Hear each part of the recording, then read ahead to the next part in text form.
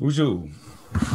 Thomas Indigenous, Berlin, Indonjiba, Winnipeg, and Dayan, Nongom.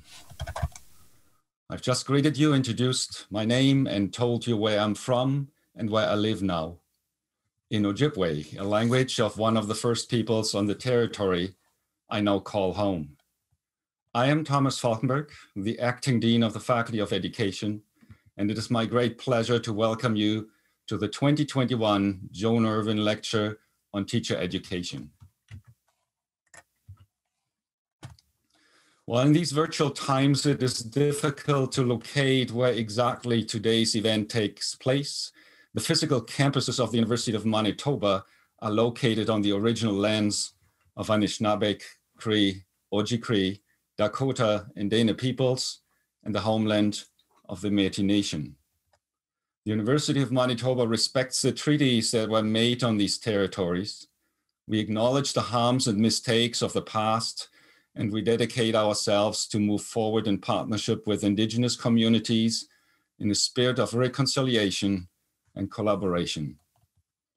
Such land acknowledgements at the beginning of public events have become more and more common practice. So for instance, at the Prairie Theatre Exchange, PTE, one of the two big theaters in Winnipeg, where a land acknowledgement is made before every performance. For land acknowledgements not to become routine and thus lose their moral implications for us settler folks, we need to attend to them with concern and moral commitment. PTE provides an example of putting life into one's land acknowledgement. Thomas Morgan Jones, the theater's artistic director, announced a few seasons back that the theater commits every season to staging at least one play that is written by an Indigenous playwright.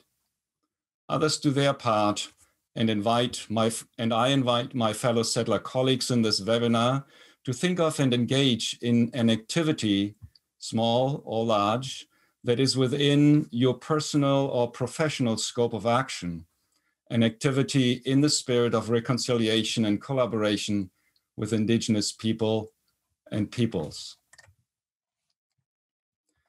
Before we begin tonight's lecture, I would like to introduce you to the woman for whom this lecture series is named, Joan Irvin.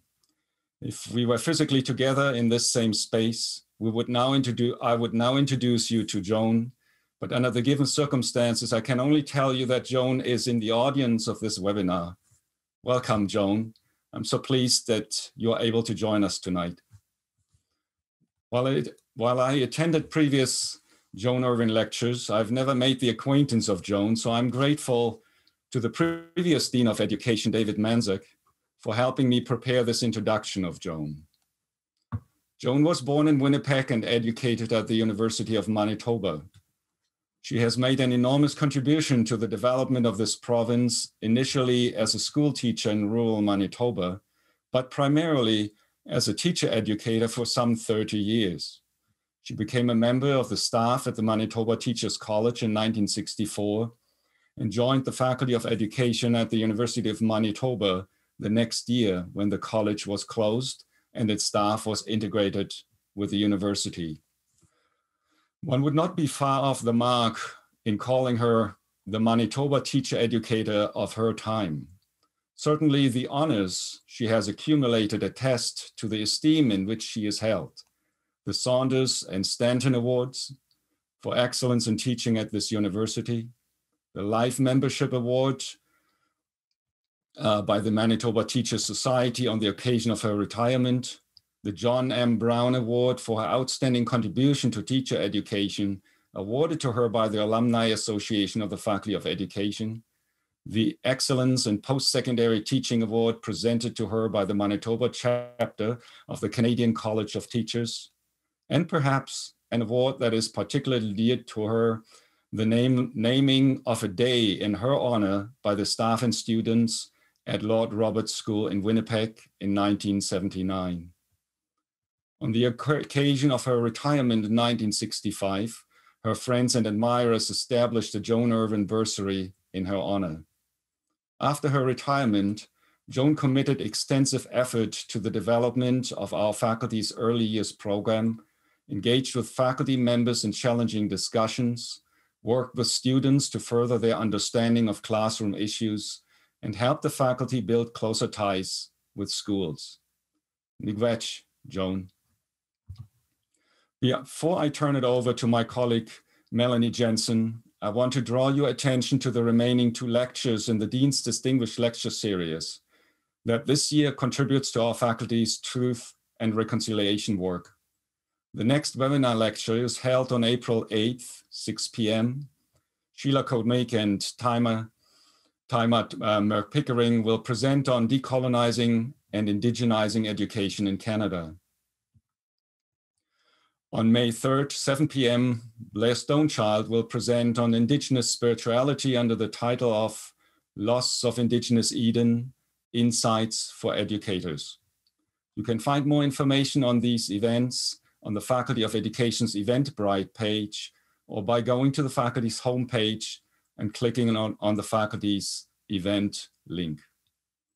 A note for tonight's lecture: this webinar is recorded and will be posted online for later viewing. Those who registered for this lecture will receive notification when this webinar is posted. Misago minik va kidiro yan miigwech. I now turn it over to my colleague, Melanie Jensen, who will introduce tonight's speaker. Melanie.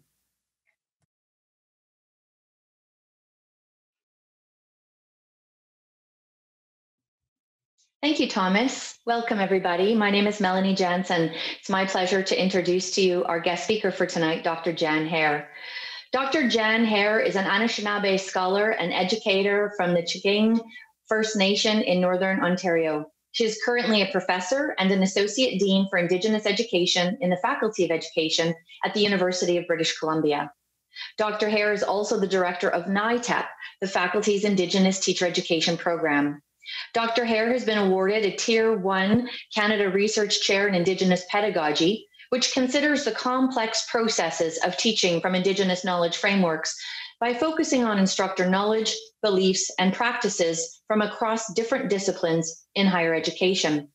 Dr. Hare led the development of the massive open online course, also called a MOOC, called Reconciliation Through Indigenous Education, which is free and openly available online through UBC. We are also thrilled at the recent announcement and extend our congratulations to Dr. Jan Hare, who has just been appointed the Dean Pro Tem of the UBC Faculty of Education. Quite an accomplishment indeed. And tonight we have the great privilege of listening to Dr. Hare as she provides this year's Joan Irvin Lecture, Coyote Contemplates Reconciliation, Lessons for Teacher Education. After Dr. Hare's talk, we will have time for questions, and I ask that you please write your questions in the Q&A function found at the bottom of your screen and not in the chat. Without further ado, it is my pleasure to welcome a leader in teacher education, in Indigenous teacher education, a colleague and a friend, Dr. Jan Hare. Welcome, Jan. Well, bonjour. Bonjour. So I'm going to share my screen, and I note I'm not able to share until I think somebody else is sharing right now. Okay. There we go. Miigwech, Melanie, for that introduction. So Bojo Ani, Janice Hare Deshniakas, Anishinaabe, Chiging, Nindojba. Just wanted to give a greet to you in my language. And I have to say, Dr. Falkenberg, your Anishinaabemowin is quite good. So also miigwech for your introduction as well. So I join you this evening from the traditional, ancestral, and unceded territories of the Musqueam people.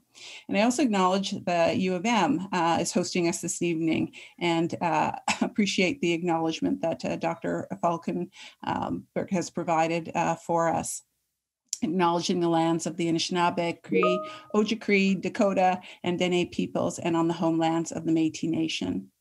I do also want to say miigwech, which is a thank you for the invitation to speak with you tonight, and in particular gratitude to Dr. Joan Irvin, who's named Distinguished Lecturer, creates a forum for university and faculty of education in particular, and community to come together around educational themes of significance.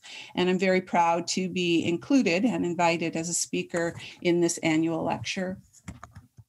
So tonight I speak about reconciliation, and I believe the last time I was here in the Faculty of Education at the U of M, and that was around I think around 2017, and I was there at the invitation of Indigenous scholar and Canada Research Chair, Dr. Frank Deere, and I spoke as part of a panel on reconciliation. I believe Dwayne Donald, and, Dr. Donald, and Dr. Maria Batiste were part of that.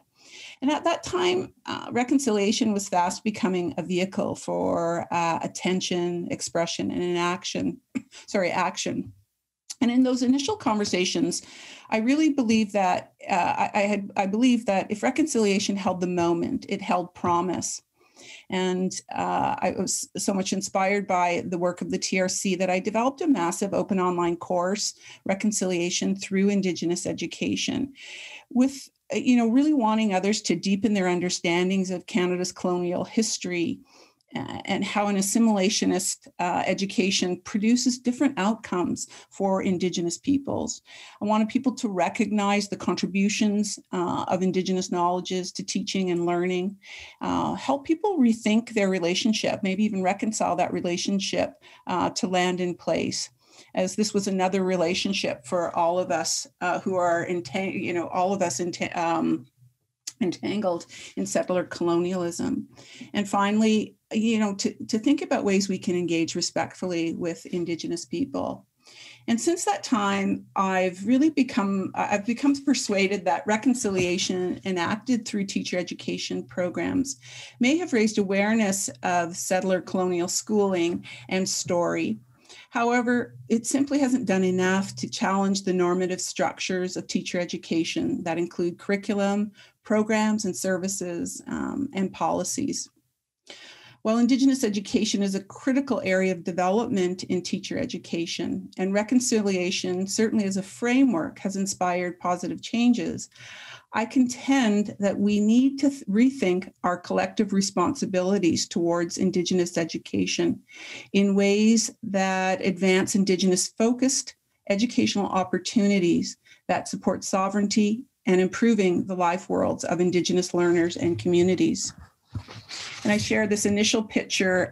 This is a picture from the pole raising. This is a reconciliation pole that was carved by Haida artist James Hart, and it sits on the south end of our campus.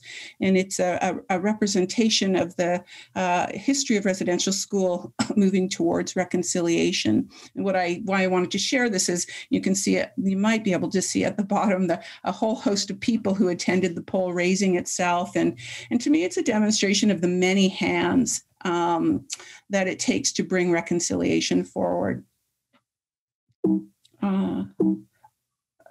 Okay. There we go. So my teaching and research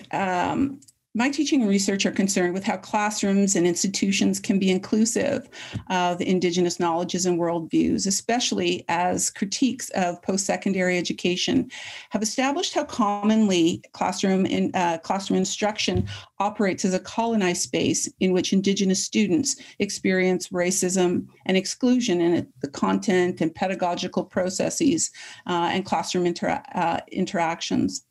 And complementary to this is my work in my role as Associate Dean of Indigenous Education, where I'm tasked with advancing Indigenous priorities across our Faculty of Education.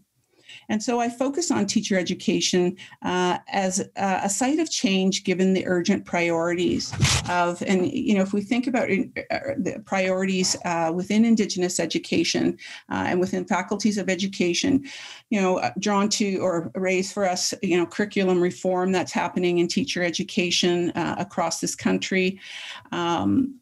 Increasing recruitment, retention, and success for Indigenous learners. So how is it that we are creating pathways and new opportunities for Indigenous students in education, as well as creating accessible and relevant programs and services, and creating respectful and meaningful Indigenous community engagement. So attention to these priorities have been established well before the findings of the calls to action of the TRC. The Royal Commission on Indigenous Peoples, or on Aboriginal peoples, was significant to providing recommendations that recognized the importance of local control of education and Indigenous engagement. And these were foundations of Indian control of Indian education. The Association of Canadian Deans of Education had developed an accord on Indigenous education, and that these also brought attention to these priorities and brought them into a national dialogue, as it was stated that the accord on Indigenous education would guide program review and transformation, working collaboratively to prioritize the educational purposes and values of Indigenous communities and people. And I'm quoting from that document.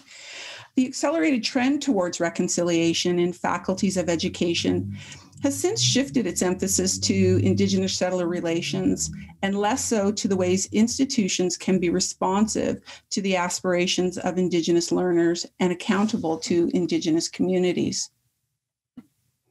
So Indigenous education priorities in teacher education might best be understood through the significant cultural being of the trickster. And I recognize the term trickster in itself is not inherently an Indigenous framing. Many cultures have this archetype character in their stories. So for this presentation, I draw on how Indigenous peoples have constructed the notion of the trickster in their own ways and in their own languages. Within this worldview, I consider the trickster, the transformer, the shapeshifter as a more than human figure in our stories. And so for those of you who might not be aware, this important cultural being comes by many names. They're known as Gooselap if you visit the territories of the Mi'kmaq on the east coast of Canada, Nanabojo among the Anishinaabe in Ontario or central Canada, Wasajizik adventuring among the Cree, Napi taking journey on the plains, sometimes colliding with Coyote, who makes his appearance in the interior of BC. And Raven, who takes form on the northwest coast. And of course, the trickster as a being is mostly shaped by local languages, but it's the ambiguity of this being that is captured in its multiple identities. So in drawing on the trickster for this presentation, I'm not trying to define the trickster as have anthropologists, historians, or scholars of literary studies. Rather, I consider the trickster as an embodiment of Indigenous peoples' worldview, known to us through our stories, our histories, our lands, and our learning traditions. And it's through the trickster, their deeds, the antics, and travels that we come to new understandings of the world around us. And so I want to explore how methodical the trickster can be in education and how these stories operate to teach us, as well as shape our responsibilities towards Indigenous education priorities, such as the ones I raised in the previous slide. Indigenous stories, such as trickster stories, rely on specific strategies. And tonight, I want to share with you 3 pedagogical strategies that bring to light how teacher education situated within Western institutions can be reconceptualized so they reflect Indigenous visions of what it means to serve Indigenous communities and learners. So at this point, I want to share with you the story, Coyote Takes Water from the Frog People. Because I think if we were to understand trickster strategies, then a trickster story might help us. Before I begin, I'm reminded by Stolo scholar Dr. Joanne Archibald, who writes not only about the power of stories to heal and teach, but of the protocols associated with storytelling and trickster stories in particular, which includes reference to the cultural and historical specificity of the trickster figure, as well as locating the story in its territorial origin. So this is a Kalapua story from the Indigenous peoples whose traditional homelands are on the Willamette, are in the Willamette Valley in Western Oregon of the United States. It's an oral story, and it's been documented by anthropologists Spiritos and Ortiz. It can also be found on educational and cultural websites supported by Indigenous communities and organizations and the Kalapua people themselves. So it's a public story. It's an Indigenous story that is public. There might be slight variations, certainly in the retellings, but with Indigenous stories, it is the responsibility of reader and listener to make meaning. And so it goes. Coyote was out hunting and he found a dead deer. One of the deer's rib bones looked like a big denitalia shell, and a denitalia shell is something you might see now on traditional regalia at ceremony or celebration, such as a powwow. And Coyote picked it up and took it with him, and he went to see the frog people. The frog people had all the water. When anyone wanted to drink water, any water, to drink or to cook with or wash, they had to go and get it from the frog people. Coyote came up to the frog people. Hey, frog people, I have a big denitalia shell here. I want a big drink of water, and I want to drink it for a long time. Well, give us the shell, the frog people say, and you can drink all you want. Coyote gave them the shell and began drinking. Now, the water was behind a large dam where Coyote drank. I'm going to keep my head down for a long time, said Coyote, because I'm really thirsty. Don't worry about me. Okay, we won't, said the frog people. Now, Coyote began drinking, and he drank for a long time. Finally, one of the frog people said, hey, Coyote, you sure are drinking a lot of water. What are you doing that for? Well, Coyote brought his head up out of the water, and he says, I'm thirsty. After a while, one of the frog people said, Coyote, you sure are drinking a lot. Maybe you better give us another shell. Well, just let me finish this drink, Coyote said, then putting his head back under the water. The frog people wondered how a person could drink so much water, and they didn't like this. They thought Coyote might be doing something. Well, Coyote was digging out under the dam all the time. He had his head under the water. And when he finished, he stood up and said, well, that was a good drink. That's just what I needed. And then all of a sudden, the dam collapsed and all the water came out into the valley and made the creeks and the rivers and the waterfalls. And the frog people were very angry. You've taken all the water, Coyote. Well, it's not right that one people have all the water. Now it is where everyone can have it. Well, Coyote did that. Now everyone can go down to the river and get a drink of water or have some water to cook with or just to swim around. Now, given time, I would stop and let you make meaning from this story, maybe asking you what comes to mind when you hear this story, maybe reminding you of the purpose of our talk here tonight and how this story might relate to the context. Or I might ask you if you can relate to the experiences of Coyote or the frog people, maybe even the humans. I might even ask you how this story makes you feel, but time is not on my side. For me, this story brings to mind the enormous challenges Indigenous students face in their participation in mainstream post-secondary institutions. In their transitions to campus, they leave behind family and community and cultural commitments, sometimes very large responsibilities. And for many, they may be the first in their families to attend a university or college. Anishinaabe scholar Sheila Cote Meeks says in her book, Colonized Classrooms, one of the greatest challenges confronted by Aboriginal people when they enter any classroom space is the long-standing and ongoing history of colonialism, oppression, and racism. So Indigenous students confront racism directed at them by their non-Indigenous student counterparts or their peers, or instructors who are complicit by perpetuating racist and colonial discourses and practices. The curriculum remains largely shaped by Eurocentric dominant theories and practices, which marginalize Indigenous knowledges and Indigenous student experiences. In fact, Indigenous programs situated in white mainstream programs can be constrained by larger systems of assimilation. Further, if financial resources and trusting relationships needed for Indigenous community and university collaborations are lacking, Indigenous students are then put at risk for completion of their program. So I return to the story of Coyote, who breaks the social and physical boundaries of the dam created by the frog people. Indigenous students cross the social and physical confines that separate post-secondary institutions from Indigenous communities and cultures. Institutions that were not created for Indigenous people. And Sami scholar Rona Kekkonen argues that programs intended to bridge mainstream education with Indigenous cultures and communities ignore what she says are the ontological and epistemological differences. And so while offering support and assistance, place responsibilities solely on Indigenous students to succeed.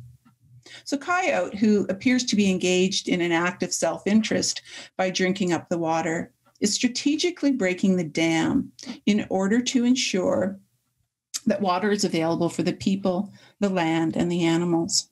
And so like Coyote, Indigenous students are also confronting and breaking institutional barriers, using education as a tool for self-determination, nationhood, and the transformation of educational systems. Now, if we were only to focus on the foibles and successes of Coyote in the Kalapua story that I just shared, it might be reductive and perhaps limit the possibilities of Indigenous stories to help us fully understand Indigenous-focused opportunities as part of Western education systems. Instead, I wish to focus on the way Coyote functions in the story, emphasizing 3 pedagogical strategies within Indigenous narratives to generate dialogue that contemplates the role of reconciliation as a framework for meaningful and sustainable change in higher education. And I will add that when I was invited to give this presentation, my conversations with Dr. Jensen were around starting to, that the faculty in itself would be thinking its current strategic plan and rethinking reconciliation. Well, maybe not rethinking reconciliation, but examining the role of reconciliation and where to now. So the first strategy that I turn to is the ability of this being to disrupt the social order of things. Now, using this technique, the trickster transforms present realities to create something more habitable. Anishinaabe scholar Ningagwadam James Sinclair tells us his presence usually ensures that something interesting, divergent, and potentially world-altering will occur. So the trickster's tendency to disrupt usually means bridging stability with absurdity. And in doing so, trickster expands the limits of what is possible for listeners of these stories. In the Coyote story, frog people think Coyote is drinking up the water when really he's submerged for a long time with the goal of ensuring water can be shared among everybody. And what we can all appreciate about Coyote and other tricksters is the ability to change reality by flouting the social conventions. So as trickster wanders through the landscape of higher education, trickster can manipulate and subvert the colonial world, helping us see new possibilities to foregrounding Indigenous aims of sovereignty.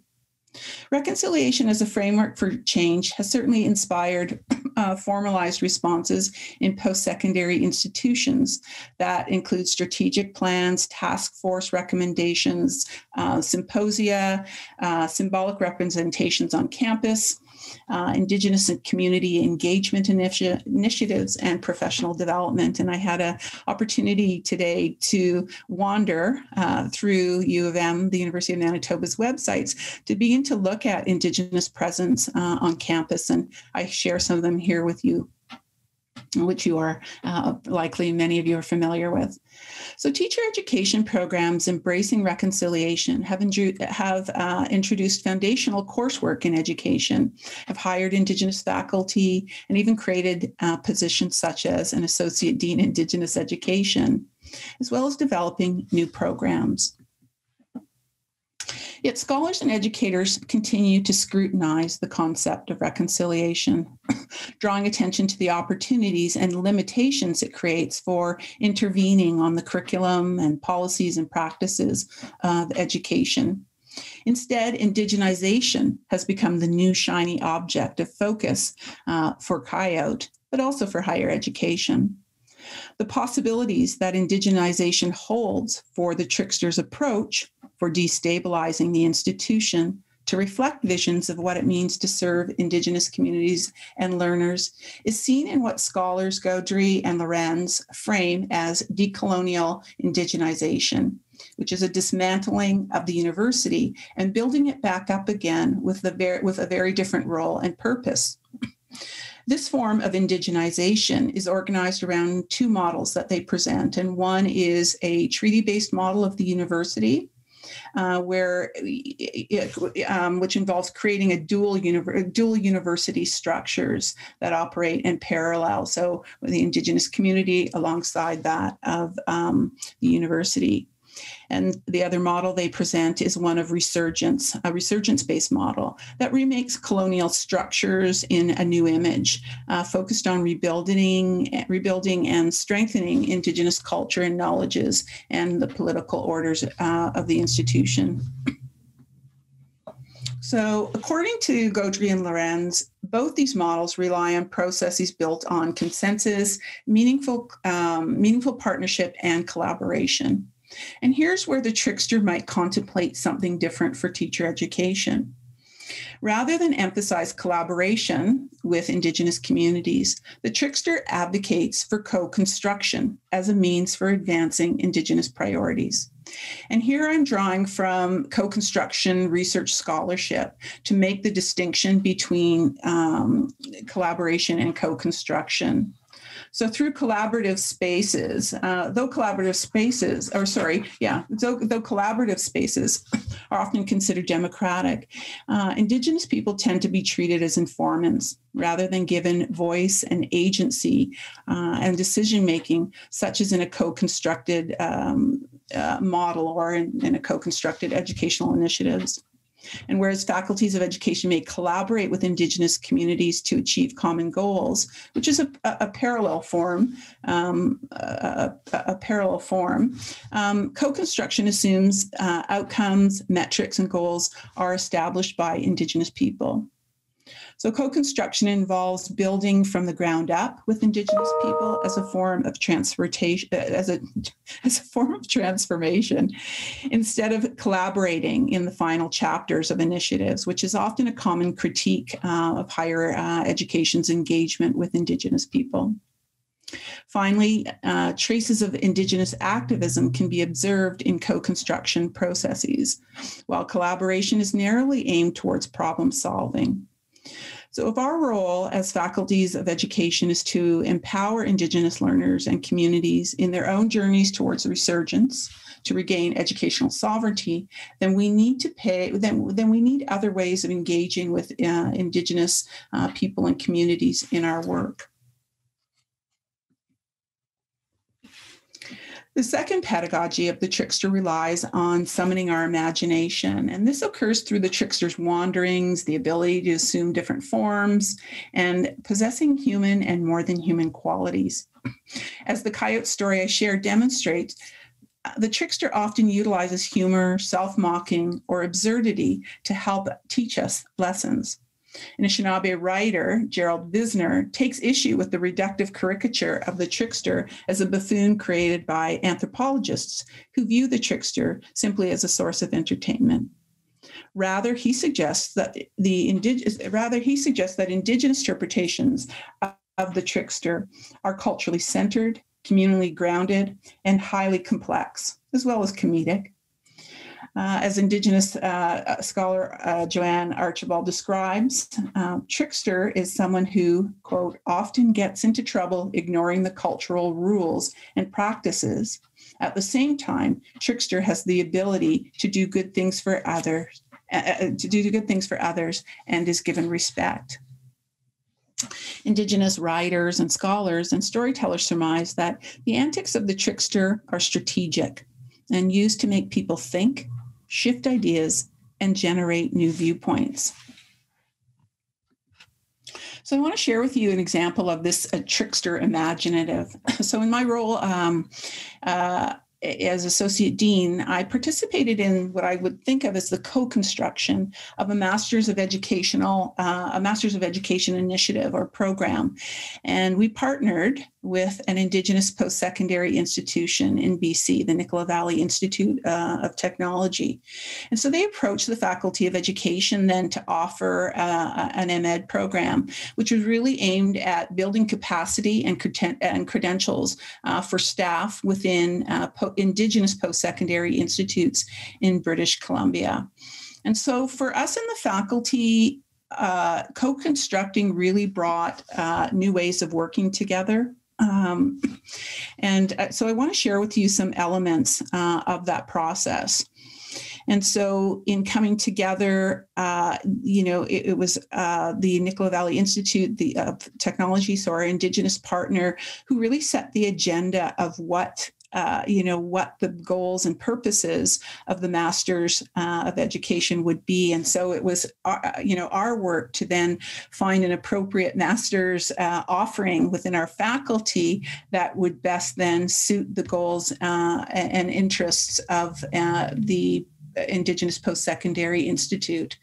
And so they wanted something that was very community-based. And at the time we didn't have the resources to be delivering programs in community, but they were very adamant that, it was to be community-based and delivered in community, looking for holistic features. So really building into our program and elders program, offering mentorship opportunities, and that the program would center around Indigenous knowledges. So we really then had to look at the syllabi that would then be offered in courses and start to look at making some revisions and enhancements, certainly curriculum enhancements to the course offerings. So this was a bit of a different process than just simply offering courses related to the master's program. It was also, I would say, in terms of the goals, it was Indigenous determined and driven, as I just described. And the engagement was really from the ground up. When I think about having to develop and build and design the program, we really were led by the Nicola Valley Institute of Technology and the institute with whom we worked with, in that they were insistent it was Indigenous led. So normally a department or unit would deliver this program, and yet we operated as a partnership with the post-secondary institution, the Office of Indigenous Education, and the department that offers the MEd taking part. So we were all part of the admissions process with our community partner joining us in that. Hiring instructors, they were very insistent that it would be largely and if possibly all staffed by Indigenous people. And that really worked against some of the policy within the department and within our departments, in that, of course, faculty have priority to teach in courses that the institution or that we offer in the faculty.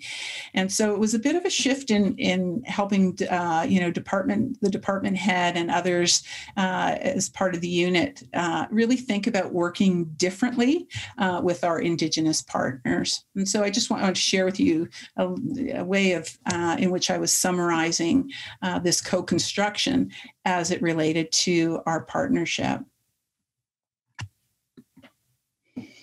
And I think, this co-construction approach really challenged the department practices. It really has resulted in stronger partnerships, or certainly stronger relationships with community, and impacts on our that are part of the work we do in the institution. And for us, it really gave us new ways of working to serve Indigenous communities. And so we were able to, in thinking about community-based delivery, start to look at other kinds of options and models, to face-to-face and then blended modes, and how those might then work together.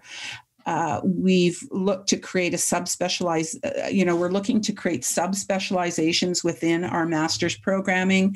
So rather than creating these whole new degrees, how it is that we can use the process of subspecializations then to be more responsive to Indigenous communities. And so currently we have an educational leadership, but we don't have an Indigenous educational leadership specialization.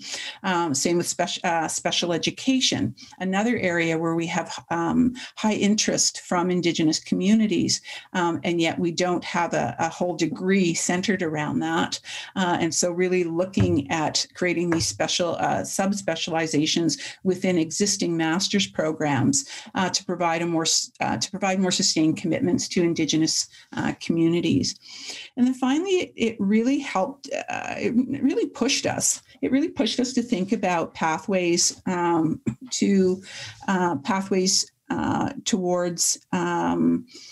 for Indigenous learners into various programming. And so when we started to think about helping learners be prepared for the master's program, we looked to create a leadership experience. So we're looking at this, how can we create a summer institute whereby we might offer to Indigenous communities and participants from Indigenous communities, with the goal that if students took part in this institute, that they would then receive credit that would then be applied to their master's program if they were then to move on into a master's program. So it starts to promote the pathway of graduate education, thinking about this kind of course or that could be part of an institute. And I think it also creates a lot of motivation, knowing and also some preparation experiences in taking part in this kind of experience that provides a course that then counts towards their master's once they enroll in a master's program. I think given my time, I would have talked a little bit about Indigenous teacher education, but I'm mindful of our time.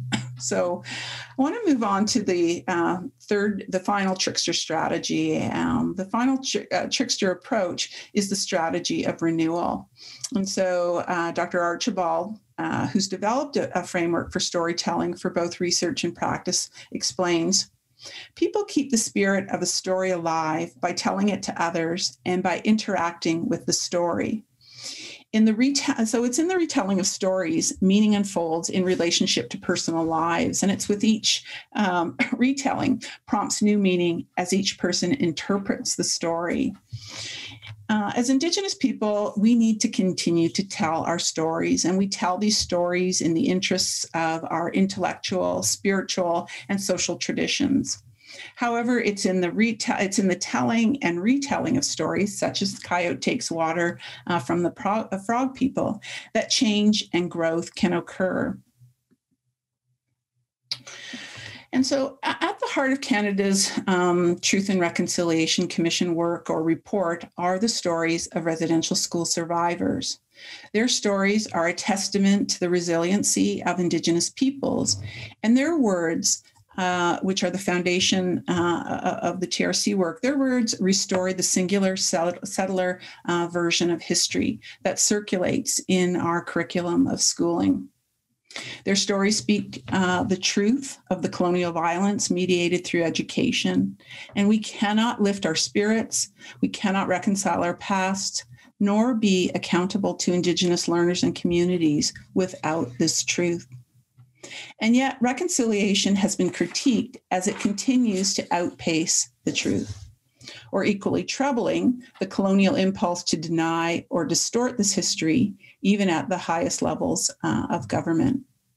We must continue to create spaces for Indigenous people to tell their survivor stories.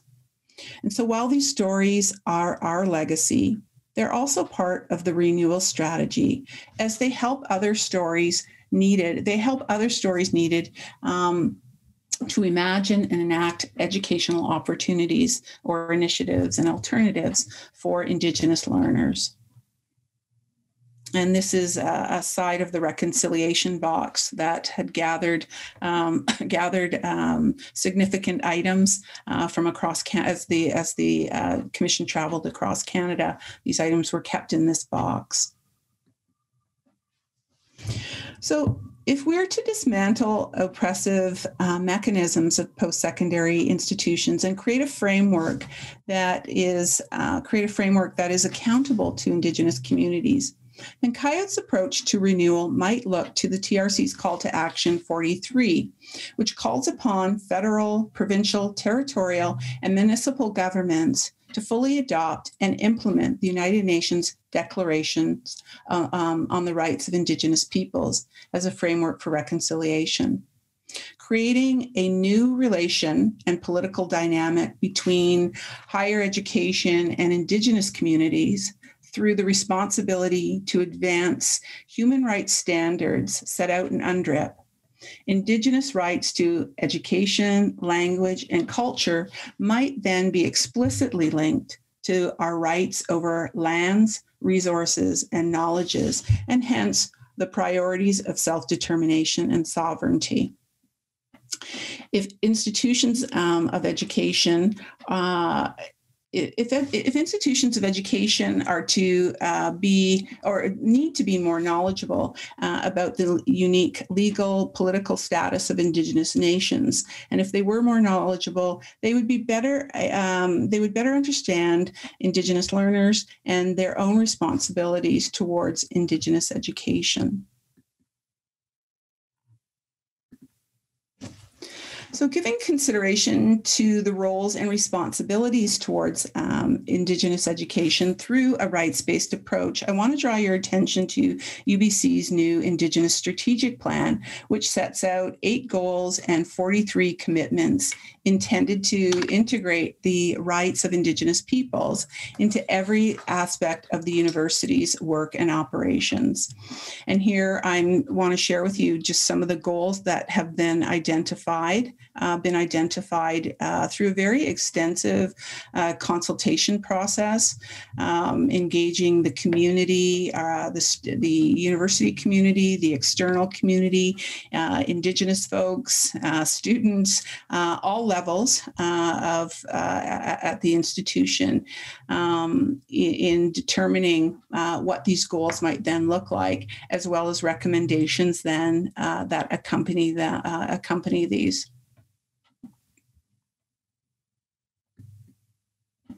And so there are also structures that are supporting this Indigenous Strategic Plan that include an implementation committee who then organizes annual plans. And also what I'm presenting here, it's a performance measure framework that is being developed. And so what it does is it describes the actions of the Indigenous Strategic Plans, and then it asks faculties of such as the Faculty of Education then to identify, what are some of the outputs, so the products or services that are produced when action is then taken. What are some of the outcomes that are both long and short term in relationship to, again, the actions described in the plan, and then the consequences from that action. And then it looks for various kinds of measures. So, what are quantitative and qualitative measures? And so this is a process that we're going to be engaging in the Faculty of Education, which will involve some mapping of our activities and then looking for what are the opportunities then that we can continue to enhance and build on in the faculty so that we are responsive to the Indigenous Strategic Plan. And so in my role, I'll be working with others to lead on this process in the faculty. So I might liken the trickster technique of telling and retelling stories to the Indigenous pedagogy of echoing described by Kelly Johnson in her thesis on the Cheltenham traditional pedagogy. And she describes this notion, what she describes as echoing. So echoing is an iterative pedagogy, and I'm quoting here from her thesis, echoing as an iterative pedagogical tool involves repeating the teaching in various ways until learning takes root. Indigenous people want their stories to echo into the hearts and minds of students, faculty, administrators, and community who shape learning environments that serve Indigenous students. In the telling of Indigenous stories, comes great care to listen respectfully, make meaning, and act responsibly in our choices. And I want to bring Coyote into the conversation, and I wanted to bring Coyote into the conversation tonight to show us how Indigenous stories can teach us about our collective responsibilities towards Indigenous education. And I want to conclude here with a quote from Mi'kmaq scholar Marie Batiste, who tells us about the trickster. The trickster inspires us in life with their experiences, always learning and transforming with their learning, and being the inspiration for others in understanding the various bumps and bruises of life, as well as the great leaps of faith and change that come from making our choices. So, miigwech.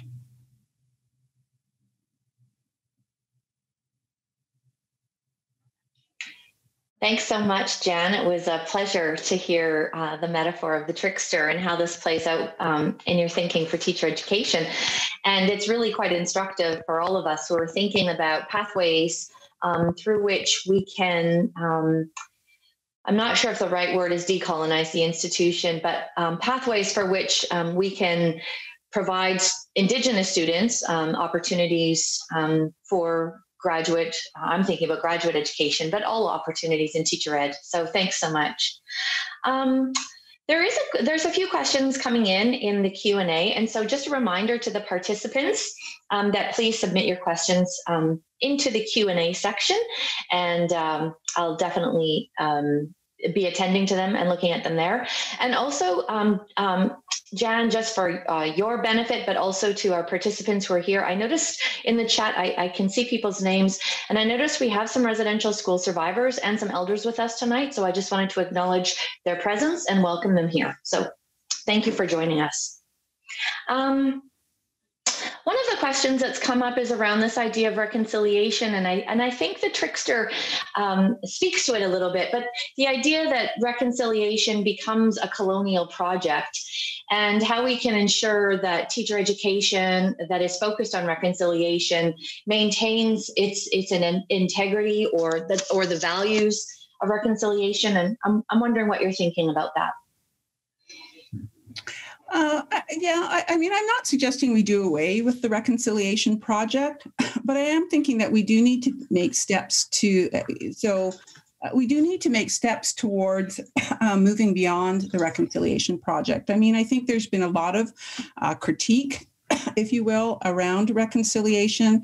But I mean, I am certainly not saying to do away with it. I think it has been, really important to raising that awareness of our, this shared colonial history.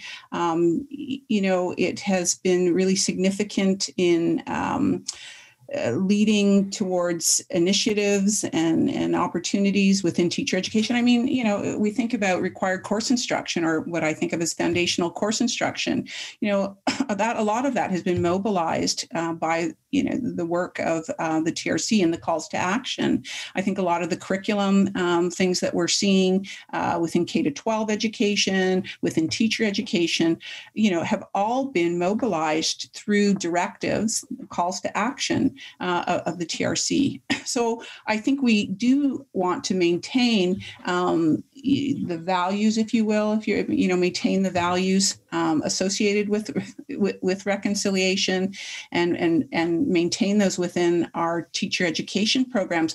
But I think we really need to start to look beyond, some of those goals associated with reconciliation to consider Indigenous priorities and how it is that we are using reconciliation to advance Indigenous priorities, to advance Indigenous people's vision of Indigenous education, and what does it mean to serve Indigenous, to help or to assist Indigenous students to, serve their own communities, and whether that's, reserve communities, urban communities.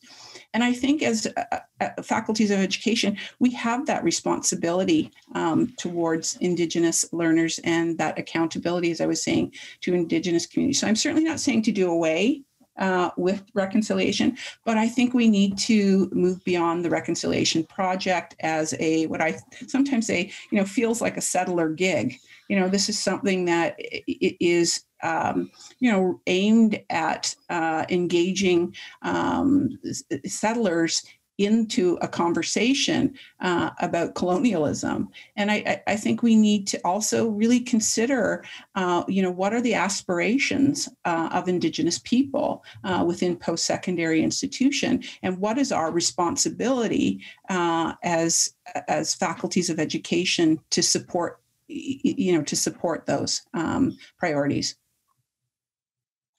Thanks, Jan. And related to that then, when we think about teacher ed programs, whether they be initial ed or master's programs, how important is it that these things occur in and with community? Well, I love the idea. That's a great question, because I love that the question asks, how do these things occur within community?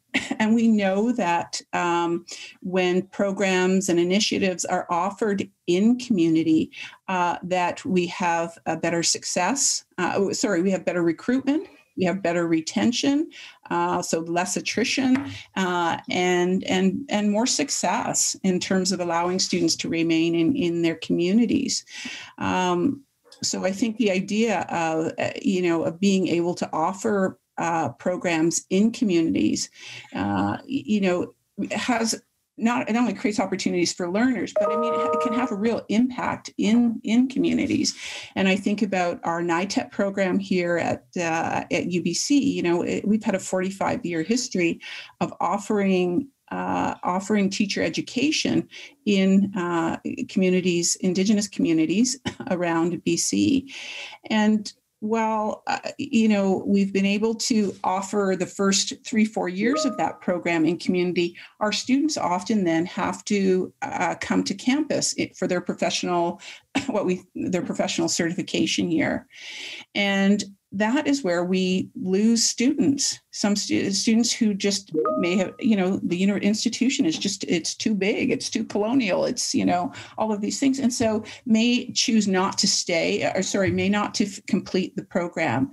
And so we have been really successful in the last 3 years of offering the whole of our Bachelor of Education program in community. So in our Cariboo region, we have 16 Indigenous teachers who we will graduate this year, who did not have to transition to campus because we were able to offer the full of the 4-year Bachelor of Education degree in community. When we offered to do this in the Bella Coola area, to offer the full of our program in Bella Coola, we had 25 students register, 25 Indigenous students saying, yes, if we can stay in community, we want to be part of that. And part of our success in that has been, we make these decisions early with community. So we've been doing, previously we would, we might put out an expression of interest, and we would then, spend time, less than a year, promoting our program. We now work over 2 years. So we develop a 2-year relationship with communities before we begin our program. And that allows students to get ready for the program, whether it's credits they need, family responsibilities, financial responsibilities. It demonstrates the university's commitment to being in community. It it strengthens our partnerships to deliver the whole of our program. But of course, we know that it's the resources, right? It's the resources and costs of delivering community-based programming. And so that's where I think as institutions, again, that's part of our accountability. And so for me, as director of our NITEP program, I'm just so pleased to see the opportunities that delivering programs in community then can create. Thank you. Yeah, I think that's so powerful. So then it begs the question, and this is coming up in the Q&A too, questions of curriculum then. I know that in Manitoba, and I'm assuming it's the same in BC, that there's a number of requirements for teacher ed programs, whether that be provincially mandated when it comes to institutional structures in regards to graduate programs. There's all sorts of requirements. Lots of these could be considered oppressive and colonial structures that aren't supportive of Indigenous knowledge, for sure, and also Indigenous ways of being. So could you give some examples perhaps of how either in the NITAP or in graduate programs you've tended to Indigenous knowledge, and maybe the tension between the colonial structures and expectations of governments and or institutions, and how you've dealt with some of that?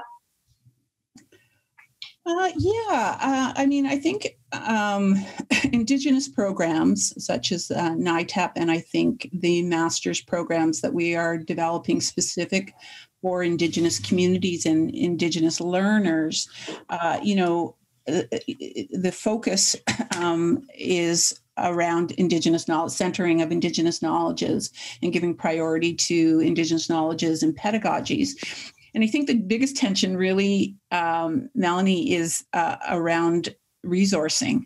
It's resourcing the development of development of the curriculum or enhancement of the curriculum, creating those courses. So how do we adequately resource people to be able to develop and redesign and redevelop courses that give focus and attention to Indigenous knowledges, or develop new courses that are specific to the Indigenous themes and or Indigenous curriculum. So I think for us, really, the biggest tension is resources, because part of our success has been around the working alongside the Indigenous community and advocate and working with them and having them support us in the development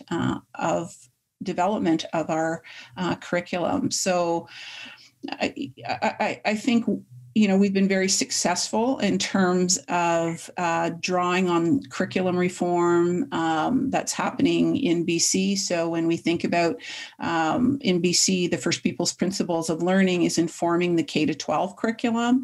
And so we're also seeing changing standards for the profession, whereby all educators are going, much like Alberta, we've developed the ninth standard, what we call the ninth standard, which requires all teacher candidates or not teacher candidates, but all educators to be able to engage with Indigenous knowledges and histories and worldviews. And so I think those are strategic kinds of mechanisms that then create a rationale for us in teacher education to be responsive to the changing landscape, the changing policy landscape. And so that's led to, as well, to curriculum reform in teacher education. And I have to say, we used to call it the required course in teacher education, and we've tried to shift our language away from the required course more towards the foundational course. So just kind of changing some of our language in that coursework. And I have to say, when we started, and I'm sure, I'd be really interested to hear, the experiences at the U of M around that kind of foundational coursework. But, 5 to 6 years ago, when we initiated the course, we had lots of resistance to a foundational course in a BEd program. And I have to say the work of reconciliation and the work of the TRC has really changed that. We now have students who talk about this course. This foundational course is probably the most profound course that they take in really helping them think about their teacher identities and helping them think about their responsibilities as educators. So, again, one of the I think really valuable outcomes of the work of the TRC has been, shifting or building that awareness and knowledge for people, so that when we're in these courts, now mind you, we still have resistance. We still have people who are resistant to the role and the place of Indigenous knowledge. So there's still a lot of that decolonizing work that we need to do. But I feel just so much more hopeful in light of some of the transformation that we are seeing in educators who take these courses. Thanks, Jen. And one of the things that makes me think about too is in reference to these structures and the resource issue that you mentioned. How have you managed the resources? And I'm thinking here particularly about teachers for the programs. I know at U of M in our faculty, we're trying to make an effort to hire more Indigenous peoples, but it seems to me that if we're doing work with community, then the community members need to be a part of the taking the roles of educators, whether it be elders or knowledge keepers. How within an institution do you work with community in that way so that they can take on a role of being educators within these programs? And then I guess, alongside that, how as colonial settlers who are allies, how do we support that work and not overburden our colleagues? I'm interested about those relationships. I think teaching a foundational course in Indigenous education really raised for us capacity, the issue of capacity. We simply don't have enough Indigenous faculty then to teach to teach these courses. But also we don't see it as, the responsibility of only Indigenous faculty and Indigenous people to be teaching this course. We know that racialized women and racialized faculty receive lower SCETs, lower teaching evaluation on schools. And so that was really a significant issue for us in the initial offerings of this course.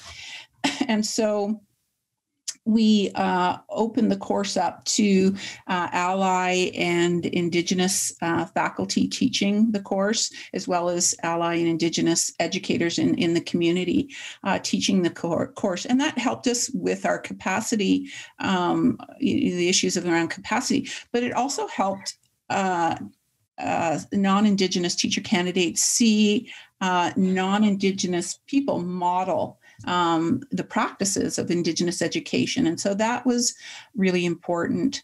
Another initiative that that I engaged in through Teaching Learning Enhancement Fund grants, so grants that are offered for teaching, to enhance teaching, was one of a co-teaching design whereby, we would bring in we would invite instructors across the faculty, not just in our foundational course, but across the faculty. We invited them into a mentoring program, and we said, hey, become part of this mentoring program, and we'll have you co-teach with Indigenous knowledge keepers and elders or community members as part of, contributing to your classroom instruction and curriculum. And we had few instructors take it up, and we had designed a program whereby the instructor had to meet with the Indigenous knowledge keeper or elder community member. They had to plan together, and we compensated adequately our Indigenous community participation. But they had to plan together. We wondered what it would look like to co-teach together. We asked them to debrief the experience then together.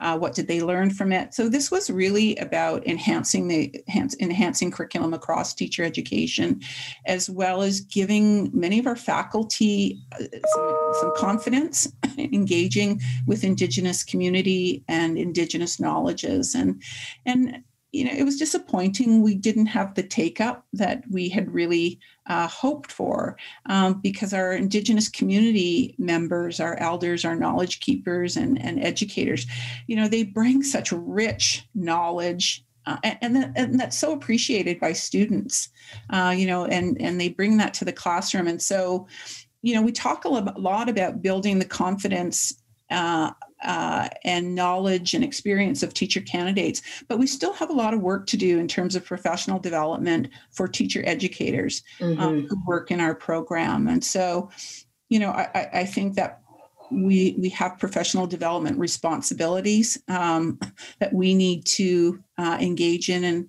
we do that in our faculty we've been trying different kinds of activities in which to do that. We have a pedagogy circle whereby we invite all the faculty in and we share different ways of integrating Indigenous perspectives into the curriculum.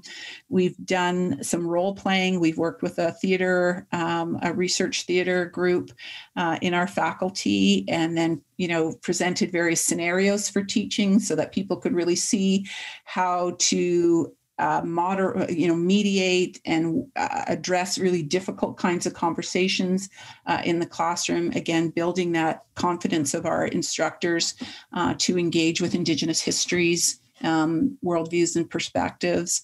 So we've taken that approach. We've tried a summer, like a small institute, a 3-day institute, whereby, and I think that's probably the most transformative. Was to engage our faculty in a more intensive kind of experience where they're actually, we went to the Musqueam community. We had visited with the Musqueam community members. They talked about their history. So it really was, it really allowed them to make connections to community that we talk about as so critical in relationships. And I think once they develop that knowledge and experience, they become much more comfortable in reaching out to the Indigenous community. We're also looking to create a position, a Musqueam liaison position. So this is a member of we would employ a member of Musqueam who would then work with our faculty around local knowledge, local histories, and ways that could then be integrated into our program. Because for us, I don't think we do enough around working with local community.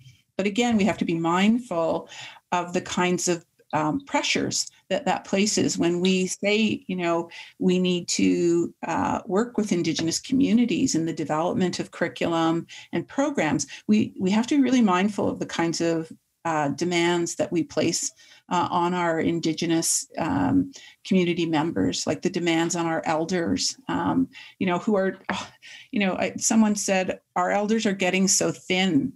And it's because we place so many demands on them, requests, for to come and be part of curriculum development and teaching and acknowledgements and meeting with students and elders and residents. And these are such important initiatives and such important contributions that they make. But, it's a lot of, they carry a lot, they continue to carry a lot of our burden in the institution. And so what are we doing about that? Yeah, it's a great question and illustrates their value so much. There's so much to contribute, but also the demands are so great. It's something to be mindful of for sure. There's a question in the chat in regards to blended learning and online learning. And, I think COVID's shown us, on the one hand, this could be an opportunity for students who are far-flung, who are maybe far away from universities, who maybe can't get to communities where programming is offered. But it also has absolutely magnified inequities in our system, whether it be access to Wi-Fi technology, the privileging of even this kind of pedagogy, if you will. So what are your thoughts on that? What are your thoughts on blended or online programming for teacher ed programs, Indigenous teacher ed programs?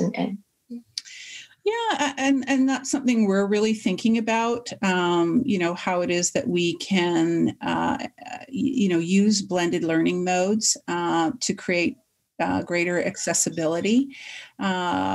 in Indigenous teacher education, but I think as well as in teacher education itself. And I think it creates really great opportunities, but I think there needs to be a lot of pieces that are in play, and supporting structures and protocols and processes and relationships that are in play around these blended learning opportunities. And so it is about, being responsive to communities. So as I described, the Masters of Indigenous Education that we co-constructed with our Indigenous partner, they were really clear to us, at the outset, no, we don't want blended learning. Sorry, we don't want online learning. We want face-to-face.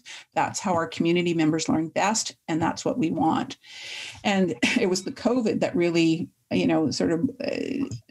that very challenging, and we just weren't able to offer it in that way, which was fine because we were all working under the strain of COVID.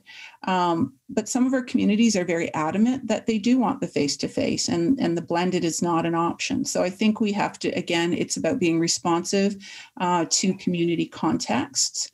But I think it's also it's created some wonderful learning opportunities. Like we in our program talk about, how can we represent Indigenous knowledges in an online space, and how do we do that in really respectful kinds of ways? So we talk about, the kinds of knowledge that we bring into the space, and what's appropriate then to share. And we have lots of conversations about that in terms of, ceremonial knowledge that might come into the space. And, is that appropriate? A question. And so so a lot of this requires, I think, a lot more conversation. We need to deepen our relationships around using blended learning and using, these remote learning, online learning as a way in which to share Indigenous knowledges and engage Indigenous learners.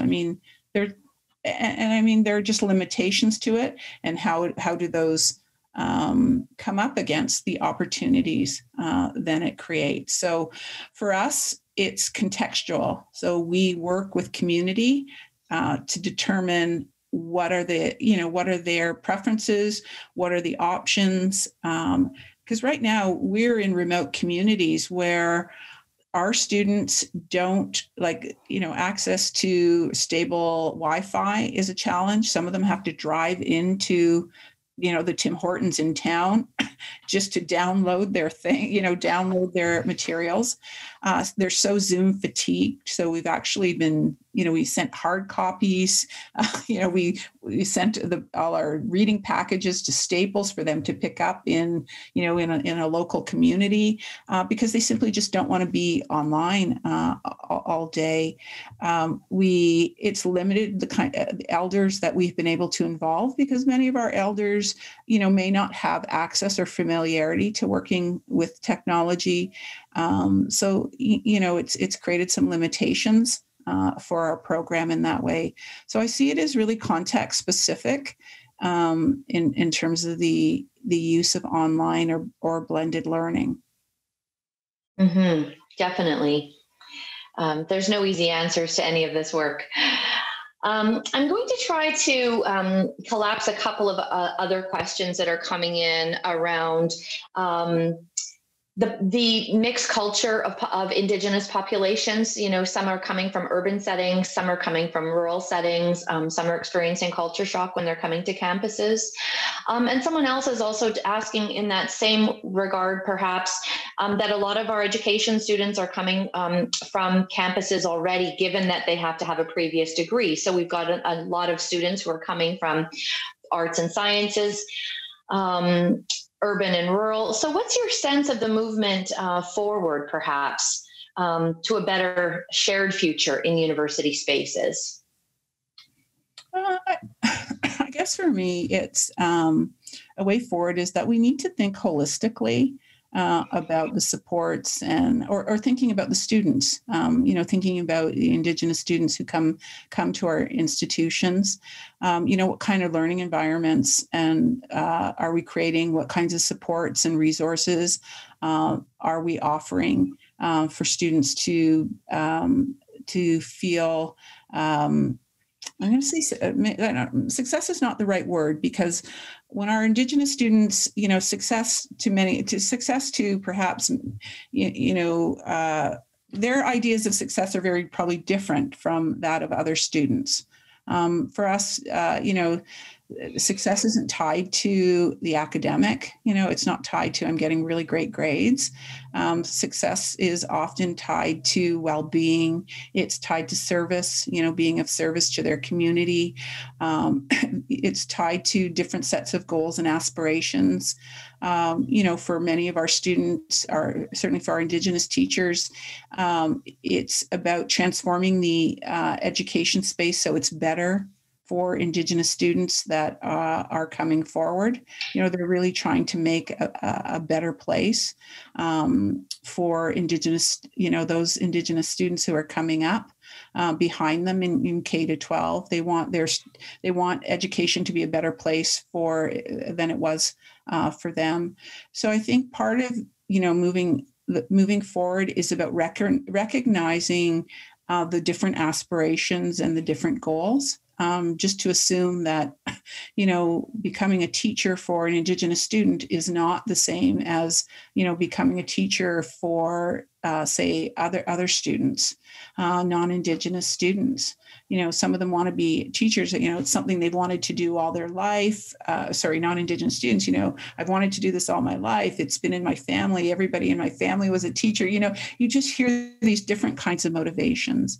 And the motivations for our Indigenous students are often very different, and as a result, we need to respond differently, and so we need to be providing different kinds of what I think of our program services that are specific to the needs of our Indigenous students, and so our services really focus on the notion of well-being, and working to provide. We have wellness peers, we have Thrive Thursdays.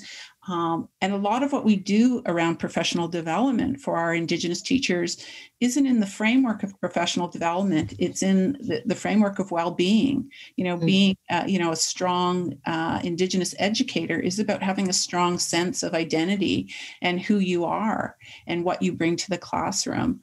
Our students face racism. They go into practicum experiences in small communities, urban communities, and they come up against faculty, associates, and school sponsors who don't know how to evaluate and assess the integration of Indigenous perspectives. We've had Indigenous students told, oh no, don't focus on your, Indigenous content or Indigenous themes. So it's about Michelle Pigeon, I really like her work. She talks about nurturing the gift, right? And that's how we see supporting our Indigenous students. It is about nurturing their gifts, the experiences, the worldviews, and that they bring.